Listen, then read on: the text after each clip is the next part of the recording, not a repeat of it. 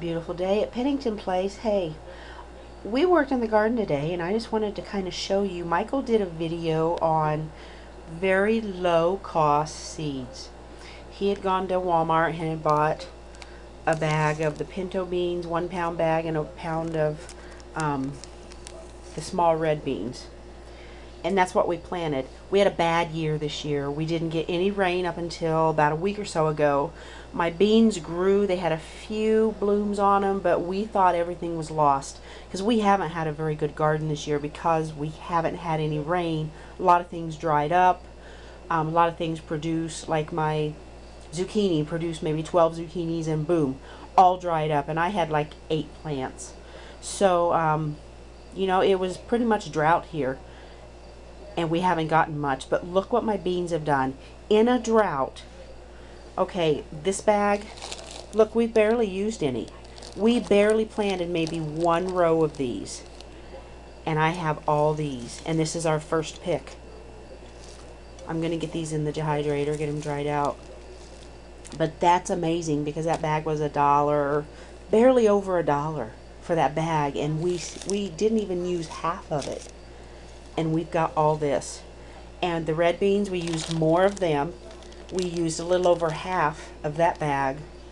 But look at this bowl. It is completely overflowing. And like I said, this is our first pick of the season. So we went through and got all the dry ones out and got them taken care of. We still have tons of green ones out there that we're going to let dry. So this is just the beginning. So, you know, you figure $1 a bag, a little over $1, $1.50, and look, these beans, when I can them, will probably have enough to get us through the winter at this point if it were just he and I. Now with the grandkids and my daughter, the second batch that we pick and shell is probably going to take care of them. So wow, I'm impressed. Anyway, I just wanted to do this follow-up to kind of let you know that it does work.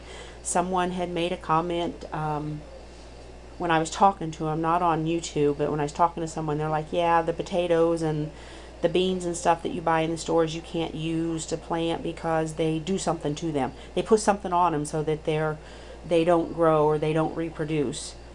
Honey, they don't. Obviously they don't with their beans, because look what we've done. And then last year we did it with black beans. We got a lot of black beans last year. I'm just impressed. I've never gotten so many beans with my first pick. This is crazy. Very first pick, and this is how many beans we got. Usually the first pick I get half this amount, and I usually get small amounts, several picks. It takes me like 5 or 6 pickings to get a large amount. Boom, first pick we got tons, but then we haven't had rain forever.